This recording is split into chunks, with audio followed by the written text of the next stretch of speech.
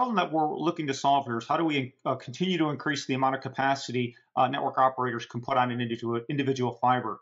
There's two ways to do it. One is increasing the amount of bits per hertz, so increasing the complexity and the modulation of the signals that you're transmitting to get more amount of capacity in a given amount of spectrum. Unfortunately, we're reaching the ends of that with Shannon's limit, where we pretty much capped out on how much information you can put in a given amount of spectrum. Hence, the only alternative now is to increase the amount of spectrum that you can work with. So this is what we're focused on, is finding ways to increase the amount of information one can put on an individual fiber, hence maximizing the return on the investment of each one of those fibers. So again, the objective here is to get more information on every fiber, maxed out with spectral efficiency. We're moving to expanding the amount of capacity, amount of spectrum that one can use on a fiber. There's two real key approaches to that. One is tackling the C-band. You can actually expand the C-band into what something Infinera is calling the super C, which adds about 30% incremental spectrum in the C-band. That's beneficial because you can use all the same amplifiers, all the same ROTA modules, and still get more capacity within that spectrum. But that is only about a 30% increase in spectrum that you can use. The alternative or incremental approach you can use is moving into a different optical spectrum band. The next band that we move into, it's the easiest to operate. Optical signals perform the best in this, is the L band. So this is kind of the two approaches, expanding the C band and what we call the super C band, and then adding a completely incremental band. Adding the L band will actually double the capacity of the fiber. The challenge with L band, of course, is it requires different sets of amplifiers, often more expensive amplifiers, more expensive lasers. Most lasers are only tunable across one band at a time. So there's certainly benefits to it because it will double the capacity of the fiber, but it does come at an incremental cost, although less than the cost of laying new fiber. So this is really the two key approaches, expanding the usable spectrum in the C band and then expanding into incremental bands of the L band in particular. And all of these are, again, ways that network operators can maximize the investment or the return on the investment of that fiber they put in the ground.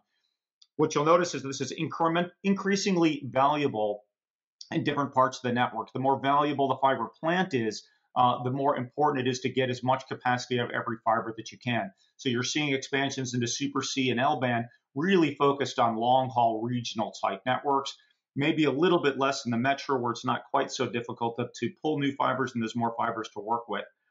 When you talk about the submarine networks, they're challenged in other ways because they're really power limited.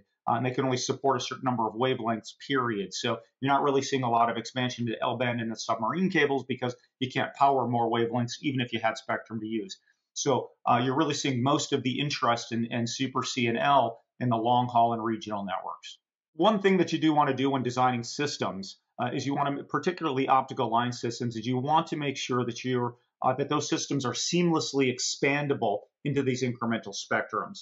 Right, and two real aspects, right? One is that adding the L-band amplifiers, L-band ROTAMs, things like that, that has to be a seamless upgrade from your existing system. It can't be where you have to replace any existing equipment, swap stuff out. That makes it too operationally complex.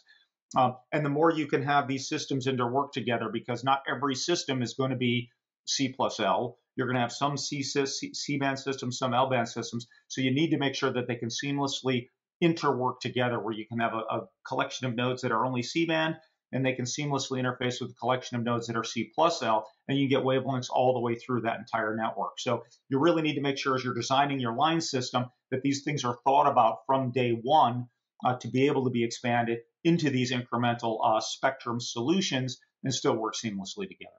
Hello, everyone. I'm Mattias Fridström from Arelion, one of the largest carrier in the world. And we've just introduced the L-band to our network. And the simple reason behind that is, of course, that it's the absolute best way of increasing your capacity on a certain route if your limitation is only one fiber pair. So on a number of routes in our network, we lease one fiber pair. And traditionally, you could always take out the old gear and replace it with new gear. But that's not happening anymore. But then, due to some fantastic development among optical operators, and in Infinera in this case, we've actually started to use the L-band in the network. So not only the C-band, but the L-band, which gives us twice as much capacity on the same fiber pair as we were already using. So for us, this is a golden opportunity to grow our network without increasing our costs much more than it costs to build out the network equipment itself.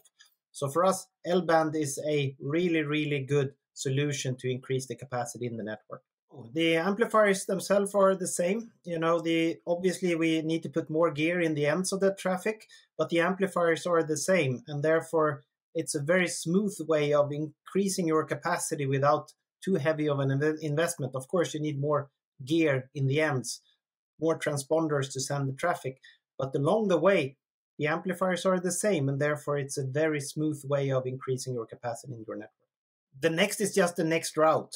We have a huge American network. This is one of the first routes we're using this. The routes are now lined up, and we will just continue to buy this equipment to increase the capacity in the backbone network. The next route is the next route, and then there will be another after that. We really look forward to work with Infinera on this technology.